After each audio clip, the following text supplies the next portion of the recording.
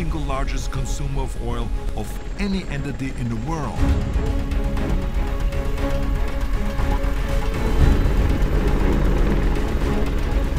It's hard to believe that almost $1 trillion have been spent, tens of thousands of lives lost in this region, battles ignited by fossil fuels destroying our planet. So I've come here to Camp Arifjan, one of the largest US bases in the Middle East, to see what's being done to break our fossil fuel habit. In 2012, the Army released policy that said that commanders at every level need to start looking at ways to reduce their energy output. So we're looking at a bunch of different ways that we can incorporate solar, reuse water, those sort of things. I've never seen that on any military base, and I've visited a lot of them, so that's kind of new here, huh? And in fact, I can give you a tour of some of the stuff that we're doing here. Absolutely. The chief tells me the military has been investing in solar light carts, wind, battery storage, and Trujillo also shows me plans for a solar-powered parking lot.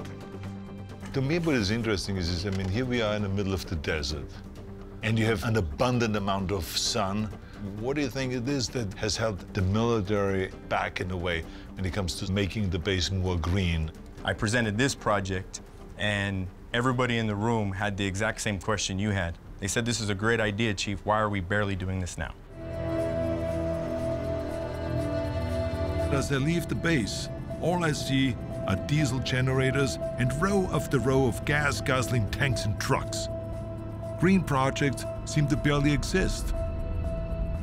And yet, the military is on target for the clean energy goals. It just seems like a pretty low target. Why?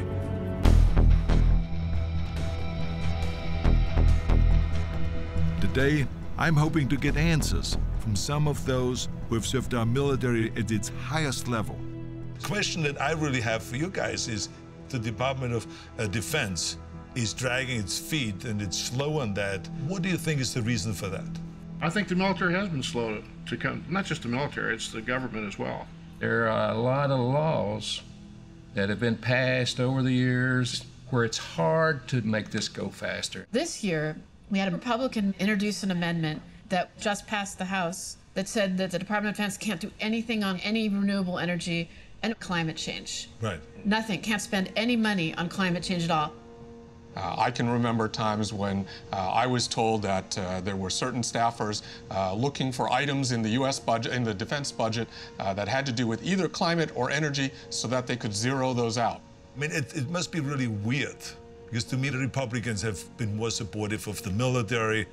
But here, all of a sudden, you have to go kind of to the other party to get sympathy. Every year, there would be, in the House, there would be members who would try to strip out all of the energy programs at DOD.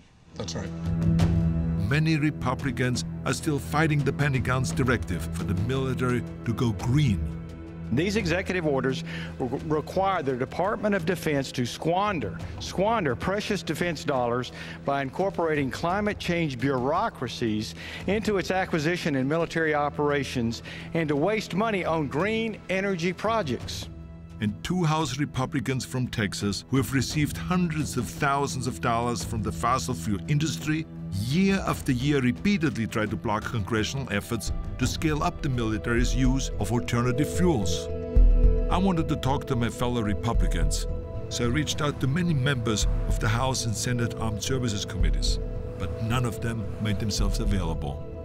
To be honest, I did not expect to get that much resistance from my own party. We already have the clean energy solutions to help put an end to climate insecurity and the conflict over oil. We just have to fight for them.